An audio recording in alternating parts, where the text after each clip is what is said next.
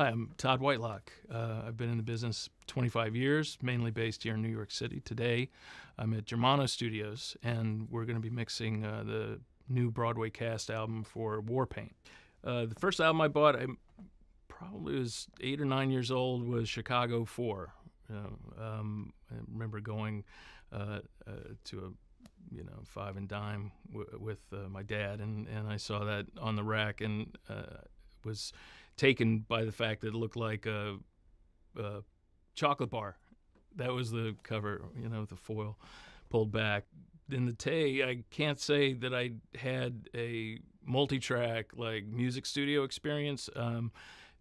Somebody who I had met had a sister in post and said, I'll introduce you to her because she's into audio. I was maybe in ninth grade at the time, and we went to her apartment in Greenwich Village and saw just a room full of reel-to-reels, a Studer like B67, tape blocks, editing, and her mainstay was documentary film and audio post, and that was the days before workstations and computers, so everything had to be spun and copied and edited from analog tape. So I think that was my first day around tape.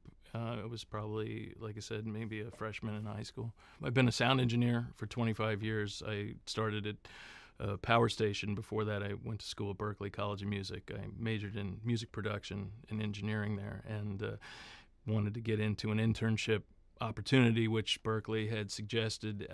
Everybody headed off for spring break, ready to be interviewed at all the places they'd sent their resumes to.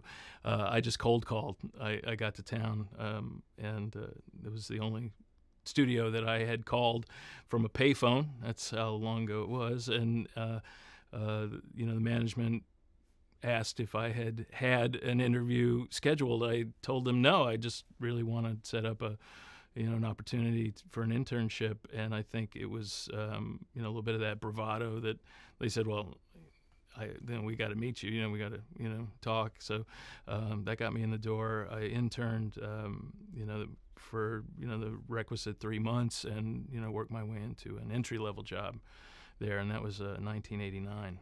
The catalyst came a few years later at Sony, because after Power Station closed, I got hired at Sony Classical, actually, and I met Stephen Epstein, who's a producer I'm actually working with today. So do the math.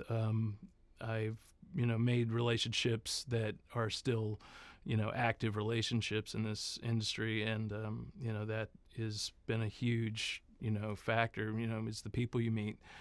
So I would say because of that, the catalyst was maybe the first record was a Wynton Marsalis record that Steve gave me to do with him, fully confident that I was able to do it, which was probably the pat on the back, to sort of tell me that I was ready to go.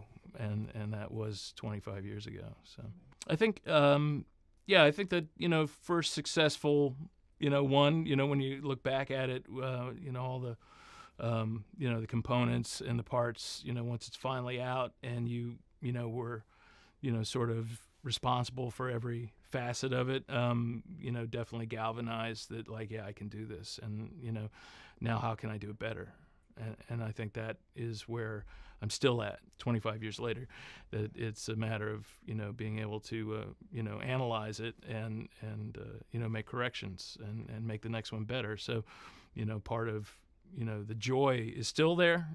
I can't say the business is always joyful, but, the craft is, being able to keep practicing your craft. I would say that is, still very satisfying.